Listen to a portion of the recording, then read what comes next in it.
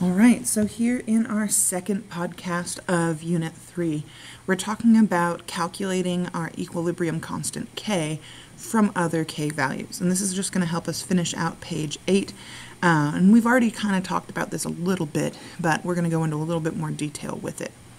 So in general, you might be asked to make some changes to K for a single reaction, either calculating or comparing the K values, or to change and combine K values from separate steps of a mechanism into an overall reaction K value. And so we're going to go a little bit deeper into mechanisms than we did in kinetics, and we'll revisit this again later on in our thermodynamics unit. But if we have this general equation where we have substances A, B, C, D, that have the coefficients J, K, L, M, normally we do products over reactants. So we'd have C and D raised to L and M powers over A and B to the J, K powers. But if we flip that reaction, so our reactants become products, our products become reactants, our K value is going to be inverted. We're going to do 1 over K because our products and reactants have shifted places. So they're going to shift places in our K value. Top goes to bottom, bottom goes to top. But if you have the value, all you have to do is 1 over that K value, and that will give you your new K value for that new flipped reaction. Now, if we multiply a reaction by a number, let's say N, and I've shown you like putting that N in there. Remember, N is going to become a coefficient or be multiplied by any coefficients that are already there. And because our coefficients are what we raise our substances to a power of, then when we multiply by a new coefficient, we add that N in there, our K value is going to be raised to the power of N. Now in a mechanism, if we have two steps, two different partial reactions that are going to add up to our overall reaction that have the K values K1 and K2, when we add those two steps up to get our overall reaction, then we're going to be multiplying their K values together. So in general for mechanisms, and we have two examples at the bottom of this page that have mechanisms that we're going to try and combine into an overall, you're going to have to change each of the reactions to make it match our overall reaction. So first start by looking at the individual steps, the different partial reactions for the mechanism, and multiply or flip or cancel the substances that you need to in order to turn it into the overall reaction. And then your final step is always going to be to add up your reactions, which will mean multiply the K values after you've made any other changes to them. So let's see this in action in this first example. So we have reaction A, gas, and equilibrium with two B gas molecules and C gas. And it's known to follow the two-step mechanism below. So we have these two steps. When we're trying to work this out, what we need to focus on doing is finding and kind of getting each of these substances from our overall reaction. I'm actually going to highlight these so that we can keep track of them a little bit better. And we're just trying to cancel and combine these second and the partial reactions in order to get this overall reaction. So we are trying to get 1A on the reactant side. Well, in this first partial reaction, we have 1A on the reactant side.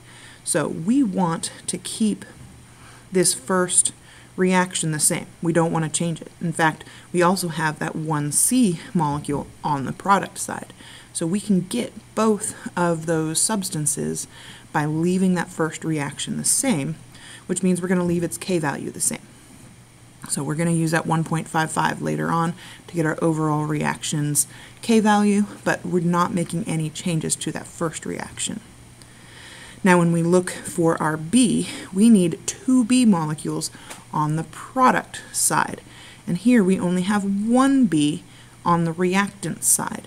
So to make that match our overall reaction that we need to flip that second step of the mechanism and multiply it by 2.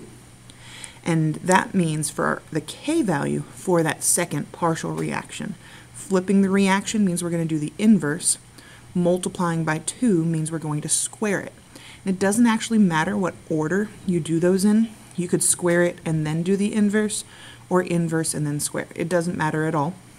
And, take a second to double check that in your calculator to see that it does turn out to be the same value. But we've now flipped and multiplied by 2.